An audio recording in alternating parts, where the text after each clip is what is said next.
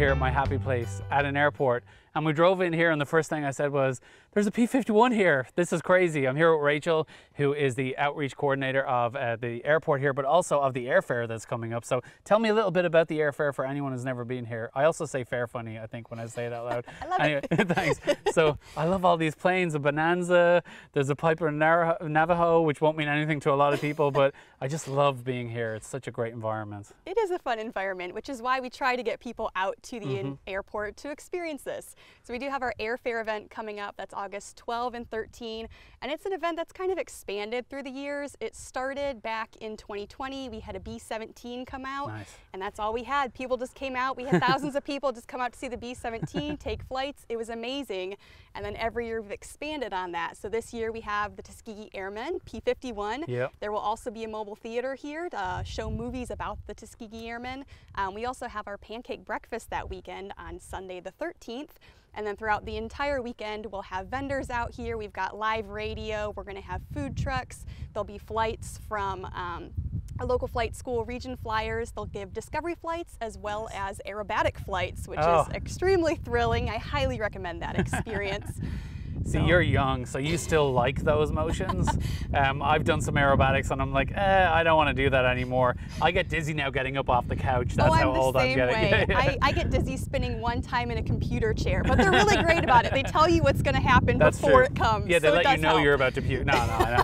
It's all good and within the limits of what people want and everything like that, which I love. And you talk about the pancake breakfast. Most people don't realize this, that for pilots, one of their biggest joys in life is finding local airports that have pancake breakfasts going on. So that will also bring in a lot of variety of airplanes because local pilots from around the area will just come on in for the breakfast too. So you never know what you're going to see. Absolutely. So the pancake breakfast typically brings in about 1,000 to 1,500 people. And as long as the weather is good, we have a lot of fly-ins.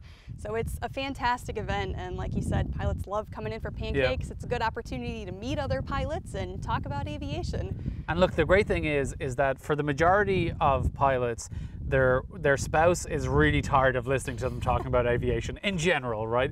So when pilots get to an airport, when people show up and they want to know about stuff, the pilots, like, they just come alive. They're like, I want to show you. And actually, you'd be surprised how many, I know there's discovery flights from the flight schools and everything, but when you come out and get to meet pilots, you know, and become part of the aviation community, there's a lot of rides available in the future for you because they love sharing their passion with people. Yes, they do. They love finding somebody to take up in the air, and if they find out someone's never been up in a small plane or they haven't been flying in a while, they'll say, hey, I'll be here Saturday. You want to go flying? Exactly, because, you know, it's even though it's a great community, sometimes you feel isolated. You're kind of like, I don't know where to go. I don't know what to do. So when you have younger people or other people that are interested, it's awesome. So I know this P-51, I mean, to be able to see this and see this plane right here, this is a piece of aviation history, and I think we should find out a little bit more about it. Absolutely. All right, let's do that.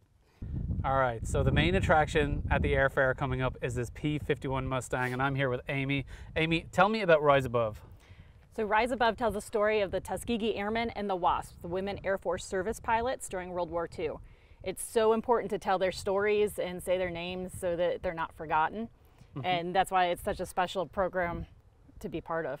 Now, both of those units were set up in a way to kind of like please people, to show that they were being inclusive, but actually kind of with the undertone of they'll just fail. Yes, both programs were designed to fail and just kind of be able to get people to quiet down and sweep it under the rug. But both programs excelled, and especially the Tuskegee Airmen.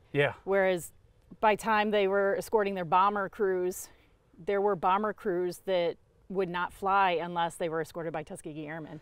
They had such a reputation of being so good at what they did, they never lost a bomber crew. Which in the movie they portray that really well, and it's one of my favorite movies. I've watched it like 100 times. I love it so much. So tell me about this P-51 specifically. This is a C model, so it's one of 4 flying C models left in the world. This is the model that the Tuskegee Airmen were flying. This was a trainer stateside during the war, so it never went overseas. It was originally a single-seat trainer. That's why it's still in one piece. No, I'm just kidding. But the CAF acquired it, and Don Hines was a huge part of refurbishing it, getting it airworthy again, and making the painting it like the red tails to tell the story of the Tuskegee Airmen. It's so beautiful. I mean, it doesn't even transfer when you see it on camera, but just looking at it, it's my first time, as I said, driving in. I didn't even know it was going to be here today, and I'm just like a kid just walking up and seeing it, because you're looking at aviation history. And you know, these planes, because parts are getting harder, you know, all these things, these planes may not be around forever, you know, and it's an opportunity to really see a piece of aviation history. So can people just come and look at it? Can they sit in it? Can they ride in it? Like, what can they do? They can come and look at it. We can do ground tours. Okay. We do have a rides program. So we do sell rides, obviously weather dependent and pilot dependent. Yeah. But that's something we can give more information about while the exhibit is set up. Pilot dependent, so you won't let people up on their own, right? Yeah, correct. Yeah, no, I'd like to go up. I'm looking at it here, but no, it's probably too much airplane for me to handle right now. But I just love it. I love everything about it. If people want to get information about your organization, where can they go to see that? Riseabove.org is our website, or redtail.org. And then obviously we're going to be here all week, so come out and see us. Absolutely. All right, well, thanks for talking to us. Thank you.